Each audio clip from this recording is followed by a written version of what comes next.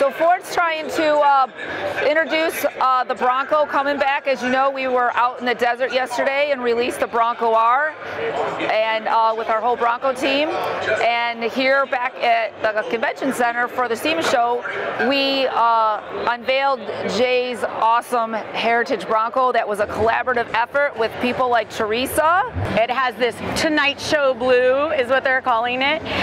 So if you look, it looks like it's a solid color, but if you hit it in the right light, you can see the beautiful blue pearl in it. We also did this grill right here is a 3D printed grill with a metal grill on it as well. We also did the front bumper here. We customized it by really following the curves and the body lines of everything on the vehicle. So if you look at the front of it, it really helps and enhances the design and the look of the vehicle too as well. Coming around, we wanted to do like the wheels and the tires and stuff like that. We really wanted to keep it old school, unassuming, sleeper. So you know, we did the steel wheels on it. We actually went with the rugged trail TA, so it's like a little less aggressive, not quite the all-terrain. He's gonna want to drive it on the street a lot too, because he's gonna want this.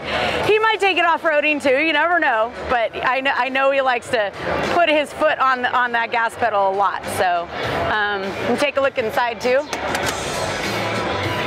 So on the interior, we had Rogelio's Upholstery do the custom leather interior that we have. The seats are kind of cool. They have this really nice pattern on it as well.